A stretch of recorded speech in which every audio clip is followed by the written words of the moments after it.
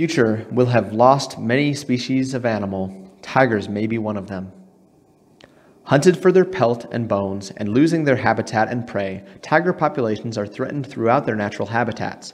In many places, they struggle for survival, with burgeoning human populations competing for similar resources.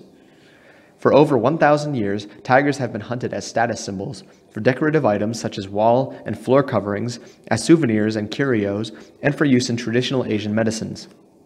Hunting for sport probably caused the greatest decline in tiger populations up until the 1930s. In many areas, tigers were also regarded as a pest that needed to be exterminated. Between 1940 and the late 1980s, the greatest threat was loss of habitat due to human population expansion and activities such as logging. In the early 1990s, the trade in tiger bone for traditional medicines became a major threat. Many countries lack the capacity and resources to properly monitor tiger and prey populations. Policies conducive to ensuring long-term survival of the tiger are often lacking.